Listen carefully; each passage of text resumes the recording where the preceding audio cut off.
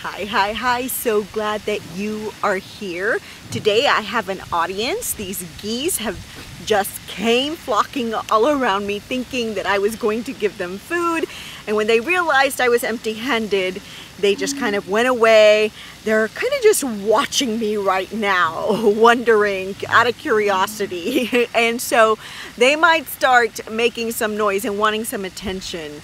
Never you mind. Let's just focus on what we are here for today. We are here because we are trekking through the Psalms together every week after week, going into God's Word and seeking wisdom, seeking some comfort, seeking some nutrients. I'm glad that you are here. Yesterday actually, my car, I was going down a street a little faster than I should, and my car, my bumper just boom, it just hit something, and I just knew something very bad had happened. Well, the plastic, I don't know what you call, any part in my vehicle, but there's this plastic part that is hanging off my vehicle. So now everywhere I go, I have this noise and people are looking at me like, lady, you've got something hanging from your vehicle. It is obvious, it is a loud sound. It is annoying. I don't know if it's dangerous. I don't know how to fix it. Eventually someone will feel sorry for me enough to just put it back on there. I don't know. The point is, whenever my vehicle is hit a low point, or my vehicle has something wrong or wants to let me know, hey, I need a little gas here, there are lights that flicker, noises that come on so that we can pay attention. A lot of times that is not so in human beings. Sometimes we do very well at hiding these things, even though our spirit and perhaps our mind, perhaps even your body, there's a pain that you're experiencing actually physically, is telling you something is wrong. Pay attention to this, and we ignore. We can do that. We have the luxury of doing that because really, other than us, unless we are honest with those around us, with the body of Christ, or those around us that love us and care for us, then guess what? We carry this, and there's no light flickering and there's no sound going off. So today I come with a very heavy heart. I've just experienced this heaviness, just follow me, this angst, this longing for something I don't even quite know. I can't even put it into words. Sometimes I think I'm just homesick.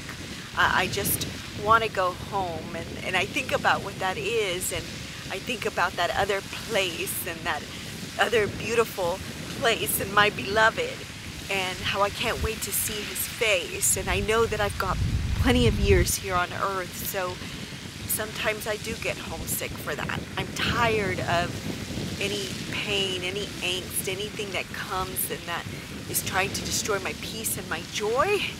It's usually heaviness. It's something that I carry. But often, I know that when I am experiencing this, I know that a lot of you are experiencing this as well.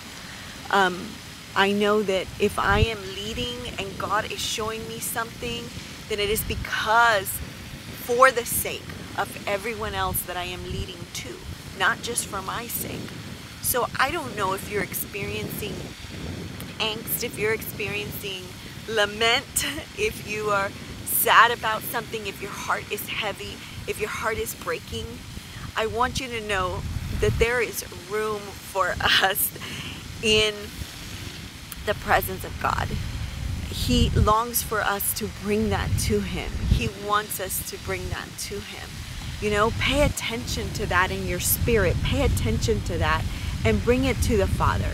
Bring that heaviness. He desires to carry it for us. He desires that we not walk in this heaviness. I sometimes tend to hide it well, and I have to watch that. Some of you may be good at that too, hiding it well and just feeling this entire gut-wrenching thing inside. And just being able, I just need a moment. I need a moment to breathe. I need a moment to sigh. But inside, there's a tornado. There's a storm brewing. That is kind of how I've been feeling. And I know that God loves me, and I know that He is for me, and I know that He is with me. But things are happening and changes are taking place in my life, and I'm just feeling a little out of sorts. That may be the case in your life. That is certainly the case here in Psalm 13 with David. When I read this psalm, I just cried. I just felt like, oh my gosh, if I could write today, if I had time to just sit and write what was in my heart, this is exactly what I would write.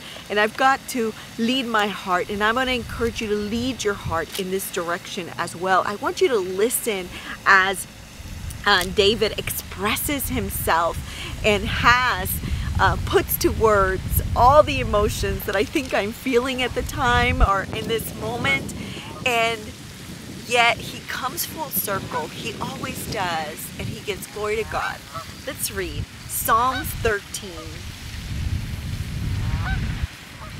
Oh Lord, how long will you forget me? Forever?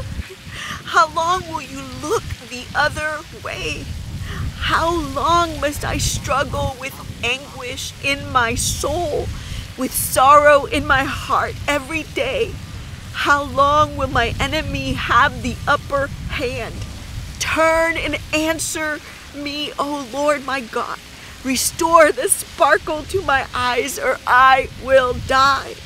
Don't let my enemies gloat, saying, we have defeated him, we have defeated her.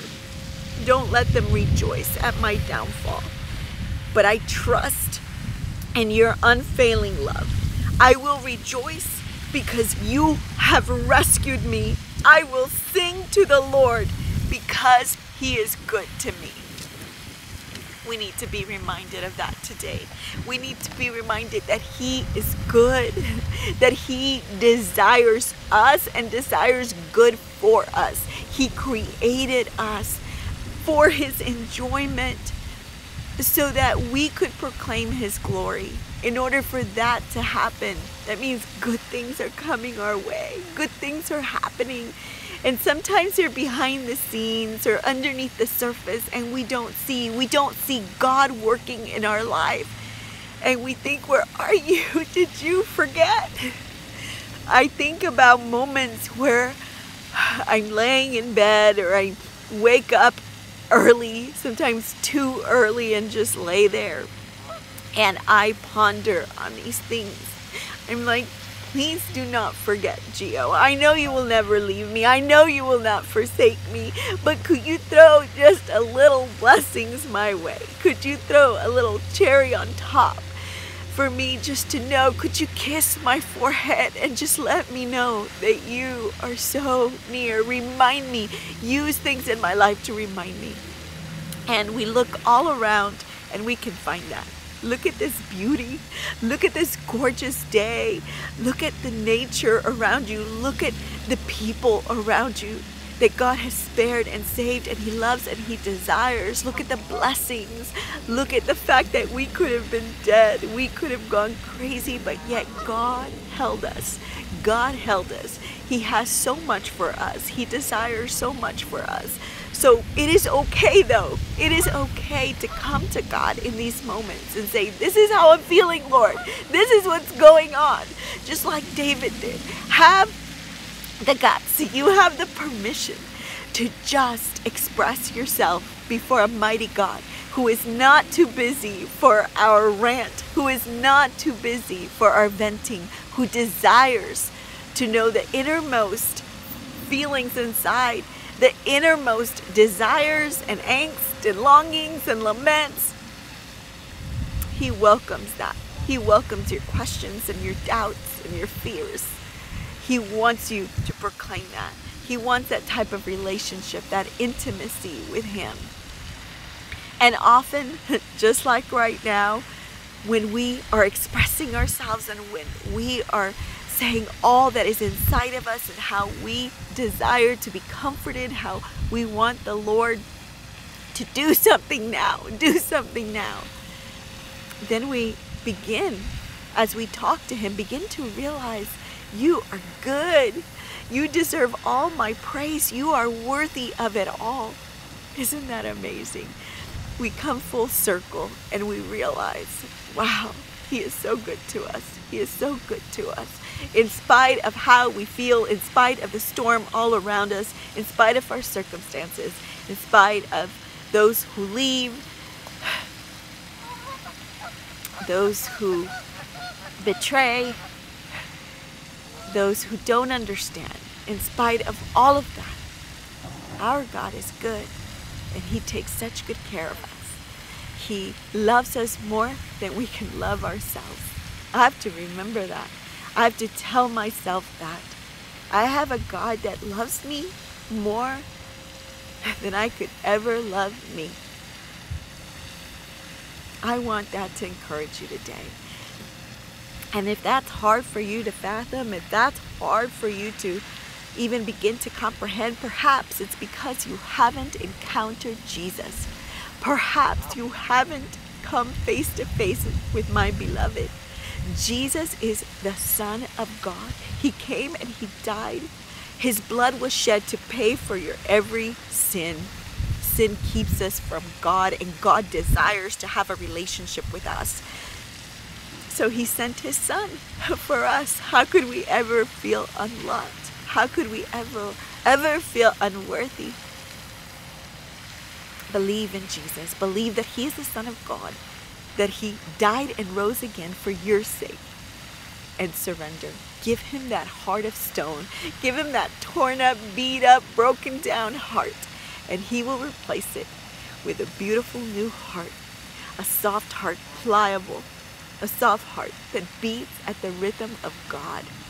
God will come and you will become His child. Holy Spirit will enter you. Holy Spirit will surround you. Holy Spirit, who is our coach, our best friend, will come and be near you. I hope you can make the Lord of your life while it is still called today. All you have to do is cry out. He will meet you right where you're at. No need to get cleaned up. He does that. He's a good, good God. He does all of that for us. I hope this was encouraging to you. I am sure getting uplifted just by being here in this moment. I realize now how much He loves me. I have to be reminded of it. Even I have to be reminded of it. Sometimes our longing and our angst is good. It leads us to the throne room. It leads us to His presence. May you have a glorious day. I love you. More importantly, God loves you. Happy Thursday!